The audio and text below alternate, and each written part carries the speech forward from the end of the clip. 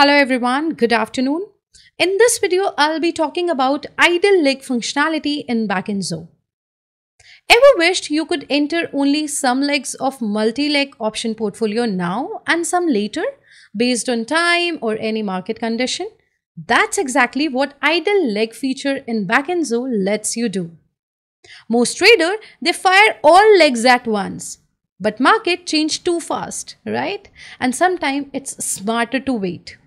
That's where idle leg comes in.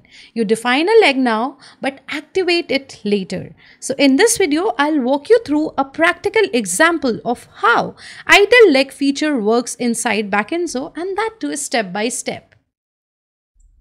So as I said, that idle leg is not executed when portfolio is first initiated. Instead, it remains dormant until certain predefined conditions are met. And which are those predefined conditions are? First, a stop loss or target is hit on any another active leg. Second, at any specific time. So this functionality of idle leg is particularly useful for implementing complex strategies that require conditional execution of trades, such as adjustment of positions based on market movement. Now the question is how idle leg works in Backinzo. So for that you have to set up initially. So the initial setup is wherein you set up a portfolio in Backinzo. You designate certain legs as idle. These legs will not be executed when portfolio starts. It will be activated only when it gets activated or it gets triggered. Okay, so idle leg can be activated through various triggers, including execution of another leg or reaching a specific time. So I'll just give you two scenarios, the two practical example of idle leg. So let's jump onto the practical example. First is execution of another leg. So scenario is you are running a straddle strategy, let's say short straddle, which is most loved option selling strategy by traders. So you are running a straddle strategy at market open, that is 9:15 a.m. wherein you are selling both ATM call and you are selling ATM put option. But you want to buy a hedge, that is far OTM call, only if put leg stop loss gets hit. So this is first leg, sell CE, another leg is sell PE. On a stop loss condition, I have specified that if the sell put leg stop loss gets hit, I want to execute leg 3, and this is our leg 3. So this leg 3 I have marked idle. It will remain dormant. It will not get executed at the start time of the portfolio, which I have defined here as 9:15 a.m.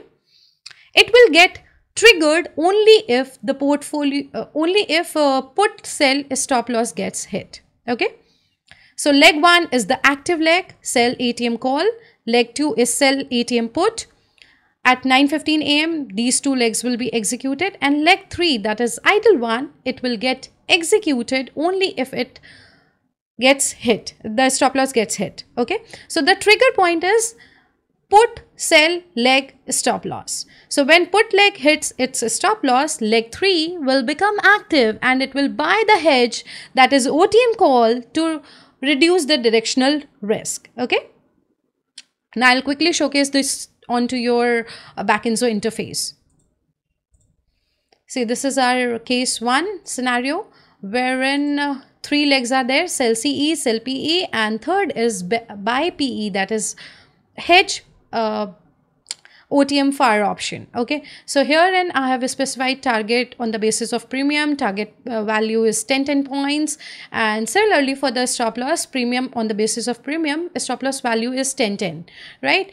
But under this leg, that is sell PE, I have specified under a stop loss execute leg 3, and this leg 3 have been marked idle. It will get executed when this will hit the stop loss.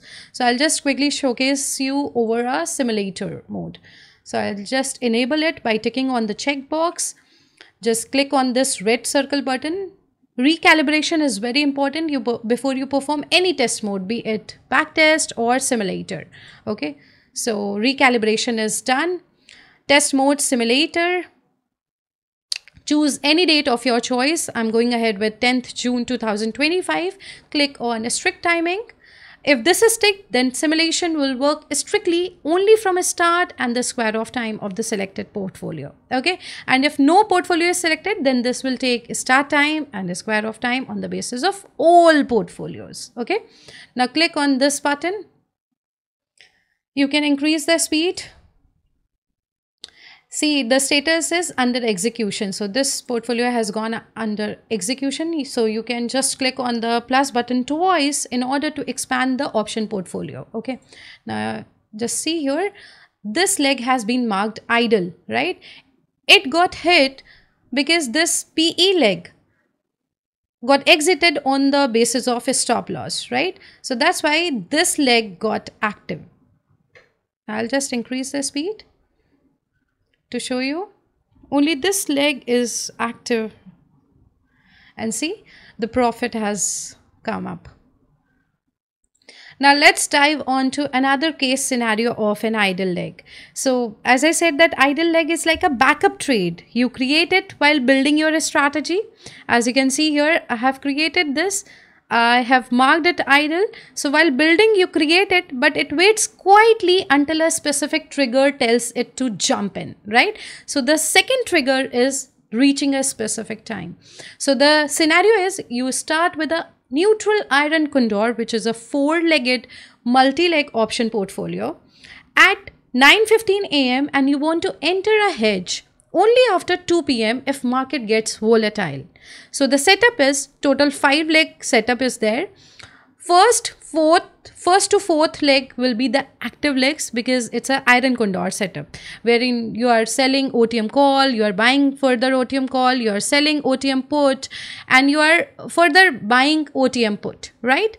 So these 4 legs are iron condor setup, and this leg 5 is a idle setup wherein you are buying OTM put at 2 p.m. regardless of the market movement. So here, if you see here, in this particular leg, you have specified the time period, that is a start time, as 2, right? So this is the trigger. At exactly 2 p.m., Backinzo automatically activates leg 5 to add downside protection. Now, I'll quickly showcase this to you onto the Backinzo interface. So this is our second scenario of an idle leg. This is iron condor. From here, from the predefined strategies, I have selected iron condor. So it's a 4-legged option strategy, but I want to buy another hedge option, that is put buy. So I have added this by clicking on the add leg button, right? Now, if you see here, under this leg, leg 5, I have specified a start time as 2, right? So at start time 9:20, all these 4 active legs will be executed, but this leg will remain quiet until it gets triggered, right?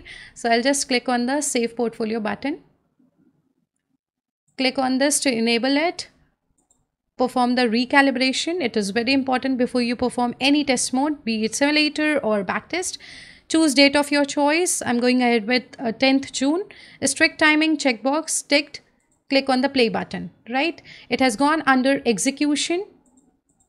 Now, if you see here, I'll just expand the portfolio in order to showcase you the ongoings.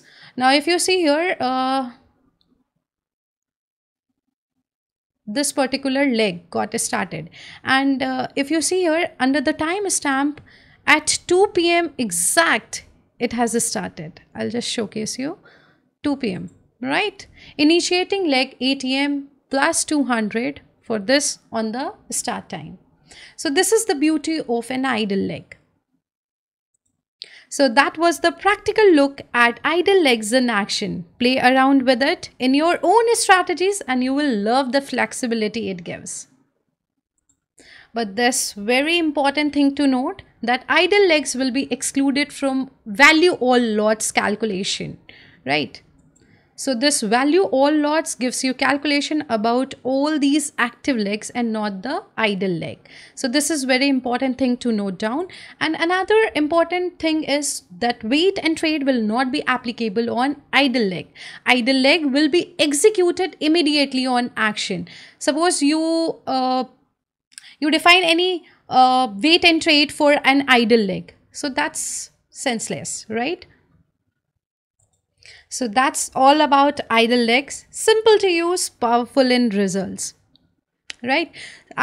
Idle legs, they are not just a feature, they are trading edge. Now it's your turn. Go test it inside Backinzo and take your strategy timing to the next level. And if this helped, don't forget to like, subscribe and share with your trader friends. Bye bye. See you in the next video.